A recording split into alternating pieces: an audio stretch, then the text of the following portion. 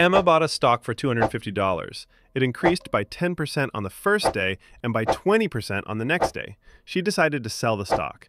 After selling, she paid 15% tax on her profit and a 1% brokerage fee on the total sale amount.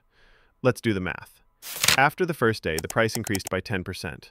10% of $250 is $25, so the price becomes $275. On the second day, it increased by 20%. 20% of $275 is $55, so now the stock is worth $330. Her profit is the final price minus the original price. $330 minus $250 equals $80. Now she pays 15% tax on her profit.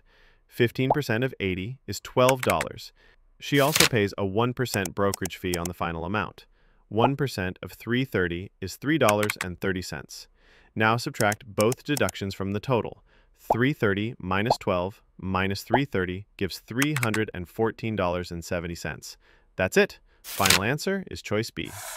Follow for more SAT problems and solutions.